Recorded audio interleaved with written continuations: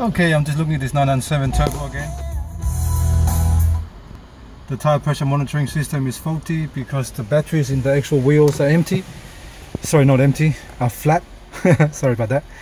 They're flat, so they're all showing 0 months, meaning they don't have any charge inside the battery. So all the rims have to come off and remove the tire and fit the new battery sensors.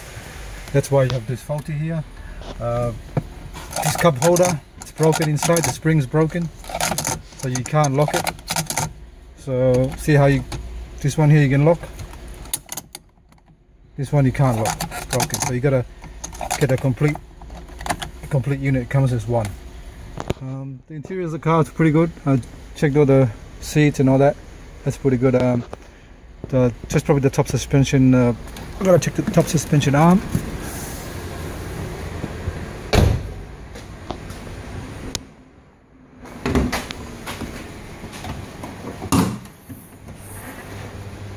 Suspension arm is pretty good here. I checked both sides, and the shock is alright. There's no broken rubber, so they're looking pretty good at the front. And the only thing I found was the right hand side tire was on 24 psi.